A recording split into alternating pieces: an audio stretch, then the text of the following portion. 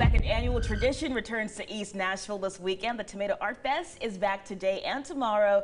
I'm now joined by Councilman Brett Withers with more on what it all includes. Good morning. We appreciate you being here. Good morning. Thank you so much for having me. Of course. So tell us about the Tomato Fest and it's been going on for several years, you said. It has been going on for several years. It actually started with Art and Invention Gallery, which was located there in the Five Points area, and they kind of threw an art event, and it really took off, and it's grown seemingly every year since then. So how does it combine art and tomatoes?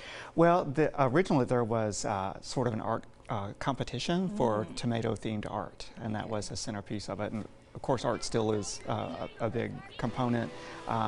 One of my favorite events is the parade that'll happen in the morning. That'll kick off at 9 a.m. and people will put together costumes and themed floats and just all sorts of fun, creative things like that. So there's a lot of visual art like that. We have lots of music tonight.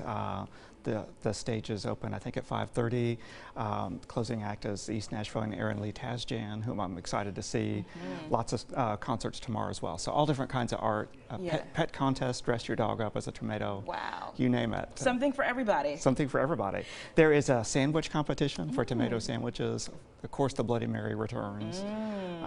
And one thing that's different this year is they have a commemorative pin that we're hoping that will become a new tradition. But the pin, I would describe it as being like an astronaut with a boombox. Okay. For those of us who remember the 80s. Okay. Before you had an iPhone that had all your music on it. But so that's a commemorative pin this year, and I think they'll have that every year going forward. So it'd be a nice little throwback. Yeah. So we're looking at the videos, and we saw there are a lot of people that come out there. We've been talking about COVID-19, the cases going up. What kind of precautions are you taking there, and are you concerned about the virus possibly spreading at the event?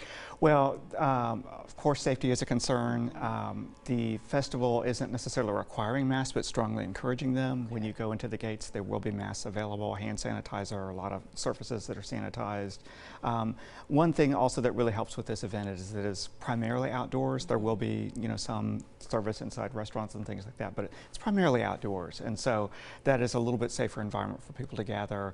I definitely still encourage people to wear a mask in large gatherings, even outdoors, but we want people to do whatever they feel they need to do to be safe, but please come out however you can do that and join in the fun. So you said it was virtual last year, back in person this year, and it's been going on in East Nashville. What do you think it means for people in that community to have an event like this there?